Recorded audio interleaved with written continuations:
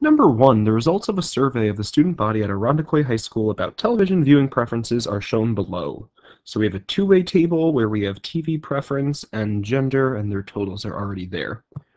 Are the events student is female and student prefers drama series independent of each other? This lesson was all about independence. And independence means knowing that you're female doesn't affect your TV preference, or knowing your TV preference will not affect your knowing what gender you are. So we can use conditional probabilities to do this. And the big idea for independence, we say two events are independent if the probability of A equals the probability of A given B. So knowing B happened does not change the probability of A happening, is what we say. So there's a couple things you can compute here. What I'm probably going to compute is the probability of female, and I'm also going to compute the probability of female given they like drama. So the probability of picking a randomly selecting a female from this survey is, well, female is 260. So we have 260 over the 490 people that were surveyed. That's the probability of female. And we can get a decimal approximation for that, and we should do that. But we can also compute this probability. This is the probability of female given drama series. So I know that they like drama series. My world now shrinks down to drama series. What's the probability of female and drama series? 70 out of 135. So are these two probabilities the same? If they are the same, they're independent. If they're not the same, they are dependent. They are not independent events. So typing this into my calculator, I get 53% for that one, for the probability of picking a female. And 70 out of 135, I get 51.8%,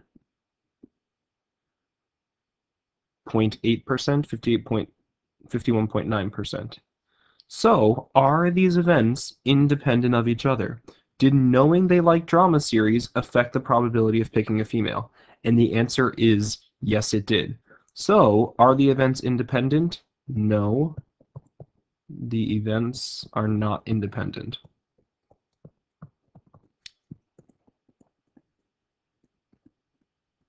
Because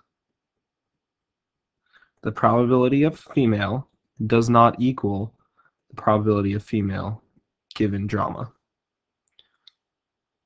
You could also say the events are dependent. They are dependent because they are not independent.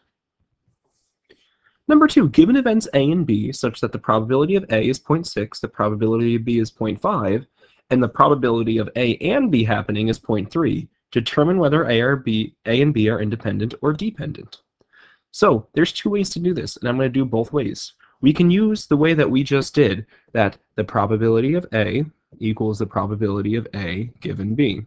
Or you could do the probability of B equals the probability of B given A. Doesn't matter.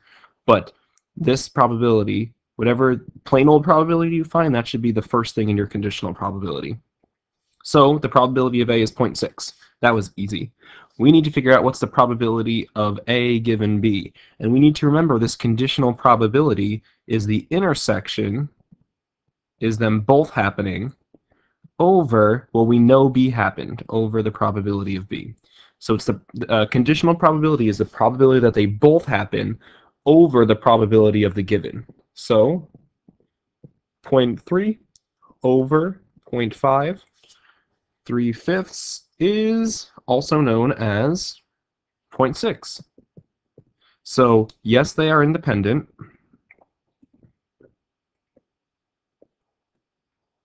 They are independent events because the probability of A equals the probability of A given B. Knowing that B happened didn't change the probability of A happening. The other way to do it, which is a little bit more sneaky, is if two events are independent, I can multiply their probabilities together. And that probability should give me their intersection. This only works if they're independent. I can multiply A, the probability of A times the probability of B, and that should give me the probability of them both happening. If it works, they're independent. If this statement is not true, They are dependent, they are not independent. So if I do 0.6 times 0.5, what does that give me? 0.6 times 0.5 is 0.30, which equals 0.3. So these events are independent because the probability of A times the probability of B is their intersection. So there's two different ways to go about it. You can say, you can do the probability of A equals the probability of A given B, or you can find their product and see if it's their if it's the and probability, the probability of both of them happening. Yes, they are independent because the probability of A times the probability of B equals the probability of A and B. Two different ways to do it. They come from that same idea. You should have both tools at your disposal. However, I think this is the more important one to have. And finally, a radio station did a survey to determine what kind of music to play by taking a sample of middle school, high school, and college students. I don't know why that period is there. They were asked which of 3 different types of music they preferred on the radio: hip-hop, alternative, or classic rock. Do these data suggest that students' age and music preference are independent of each other? Justify your answer. So, does knowing their age affect their music choice, or does knowing their music choice affect the probability of picking someone of that age? Well, there's something I don't like about this two-way table, and it's that I'm missing the totals. I don't have my total row and column here, so it's not that useful.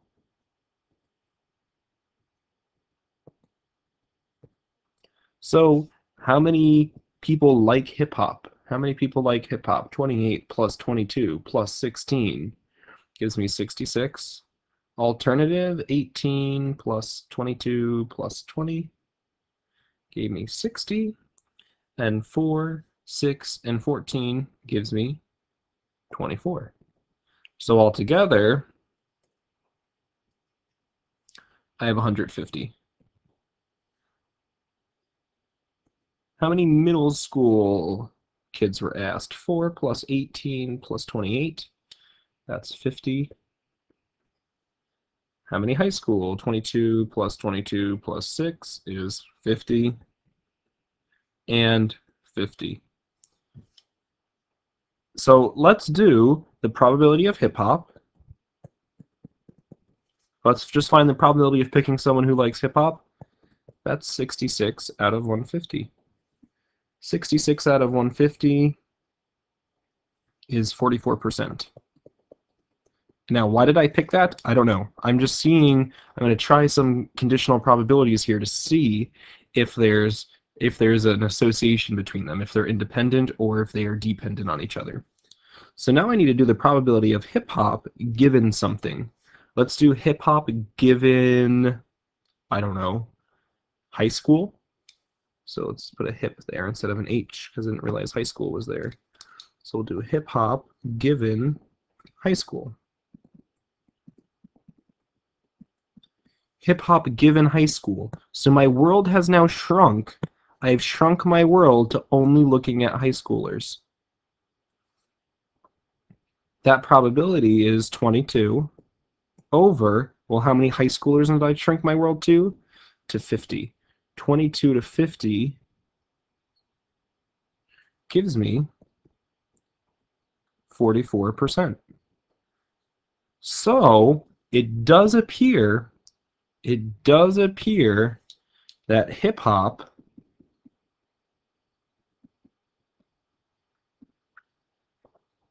and being in high school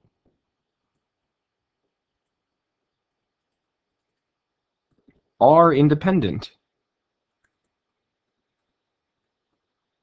Independent. Why are they independent? The probability of hip-hop equaled the probability of hip-hop given high school. Let's try a different category just to see how that works. Let's do classic rock. The probability of classic rock is 24 out of 150. 24 out of 150 gives us what probability? It gives us a 16% probability. Now let's do the probability of, I don't know, let's pick an age group here. Let's do classic rock given middle school. 4 out of 50. Why did I go out of 50 this time? Because I was given middle school. My world shrunk to middle school. So 4 out of 50, that's only an 8%. That's only an 8% chance. So, are these two events independent? No.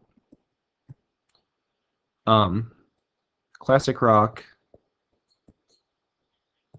liking classic rock, and middle school are dependent.